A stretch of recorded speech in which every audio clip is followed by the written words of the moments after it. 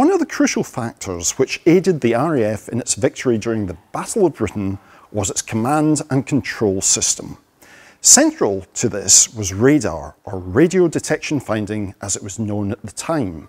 A line of radar sites known as chain home had been constructed along the British coast to detect incoming aircraft. However, this was new technology and there were a number of limitations with the chain home system. One of these was a difficulty in differentiating between an enemy aircraft and a friendly one. The answer to this problem was to fit transponders to the RAF aircraft, and that's what we have here.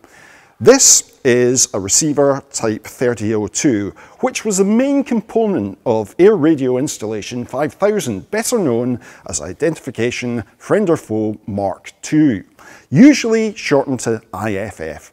This would produce a distinctive return in the chain home operator's scope, signifying a friendly aircraft. The Mark II sets began to be fitted to Fighter Command aircraft in July 1940, but it wasn't until October that most of the Command's aircraft were equipped with the technology.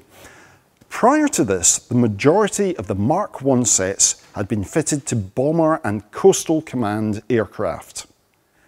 The reason being that these would be the aircraft most likely to be operating close to or over the continent of Europe, and therefore would be the aircraft most commonly detected by chain home. I've only mentioned chain home and not chain home low, which was used to detect low-flying aircraft. The simple reason for this is that the Mark I and II sets were incompatible with chain home low, so if you were approaching the British coast, you were supposed to do so at a minimum height of 2,000 feet, so chain home could pick you up and identify you as a friendly aircraft. Now here's a question for you. What if the enemy got hold of one of these? Couldn't they use it to pretend to be a friendly aircraft? Well, yes, that was a risk, and that's why there's a slot right here. This is where the demolition charge was fitted. If you were shot down over enemy territory, you were supposed to press a couple of buttons that would set the charge off, destroying the sensitive parts of the set.